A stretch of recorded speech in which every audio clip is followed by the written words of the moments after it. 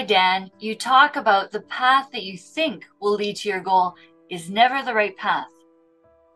Could you explain that further? It's true.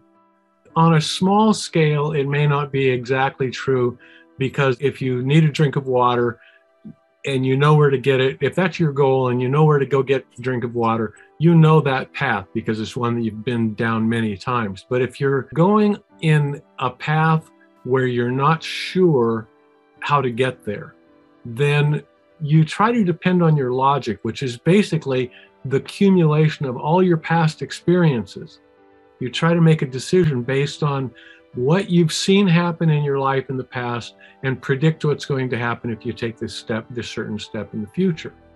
Most of the time, if you're looking for a goal, especially if it's a goal that's a large goal that you have no idea how to get from point A to point B, like Genevieve Behrend wanted to go study with Thomas Troward, and she figured it would take her, in today's money, would take her about a little over $500,000.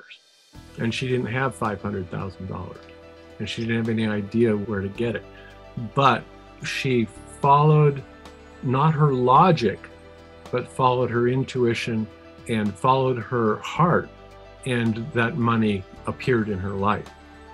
She doesn't go into detail about exactly how it appeared. But if you're looking at your path in life, think of it like a mountain stream. The mountain stream follows a general path, but that path is not the straightest path from point A to point B, from the top of the mountain to the ocean. Sometimes it's a very wandering path, but the forces, the energy, as the water is finding its way down the mountains into the larger rivers to go to the ocean, it may be taking a very different path than the shortest possible path. It's taking the path of least resistance. It's taking the easiest path. Neville calls it the effortless way.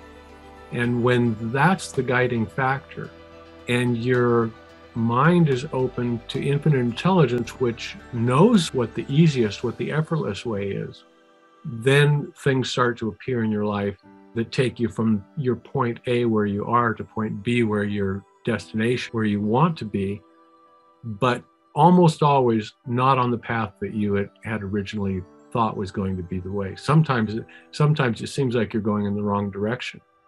But source energy, because it's infinite and has all understanding, all knowledge is energy. Knowledge is the accumulation of facts, but understanding and knowledge and the solution to a problem, all possible solutions are already present. That energy is already present in infinite intelligence. And because that energy is always present, and all of the energy, all of the possible infinite number of paths from point A to point B are already understood, you don't have to worry about whether infinite intelligence knows the right path, because it knows all the paths. And if you think of it in religious terms, you think of it as the mind of God, Allah, Krishna, whatever name you give to it. In the mind of God, all things are present. Infinity is contained within the mind of God. Infinity is contained in infinite intelligence, and all possible paths are already there.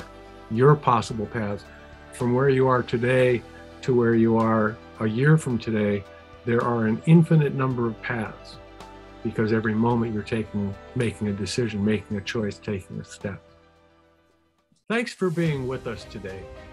My goal is to give you value with every lesson.